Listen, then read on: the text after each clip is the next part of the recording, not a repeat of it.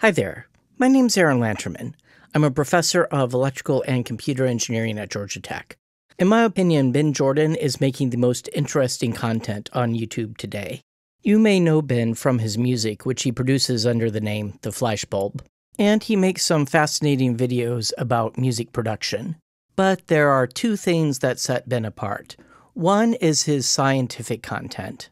Not only does he explain things in a clear and entertaining way, but he conducts real experiments and performs demos that are on par with anything you would find from much bigger channels like Veritasium.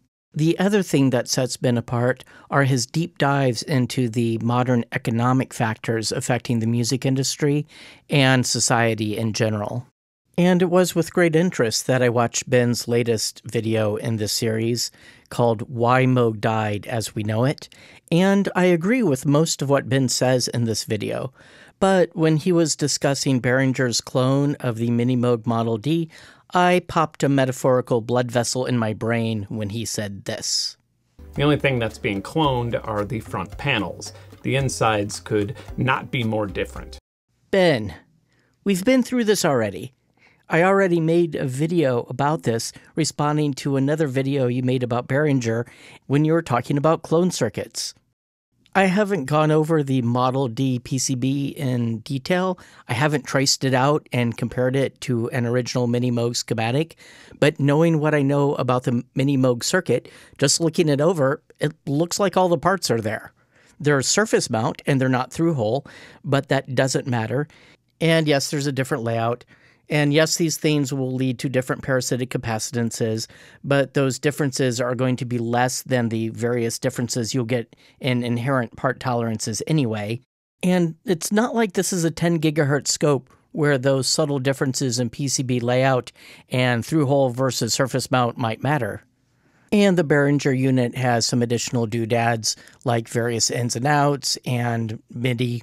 But the part of the circuit that really matters, the part that makes the sound, is probably pretty close to the original Mini Moog circuit, because there's really no reason that Behringer couldn't make it close.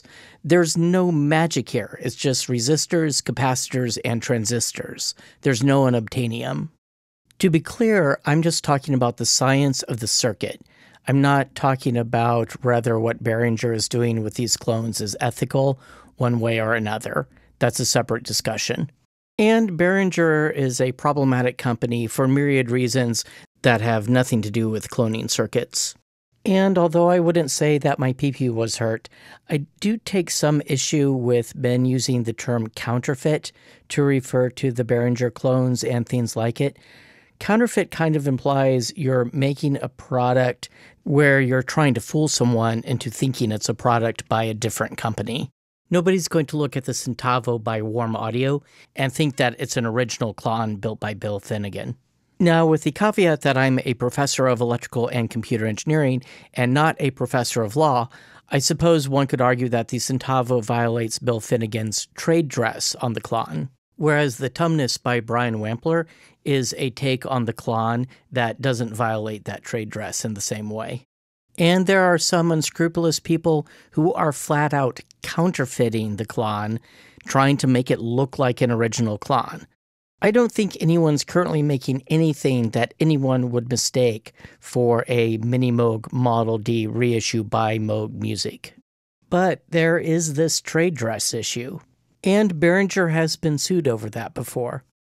If you would like some more food for thought on these issues, I highly recommend this video by Josh Scott of JHS Pedals titled What You Need to Know About Pedal Clones.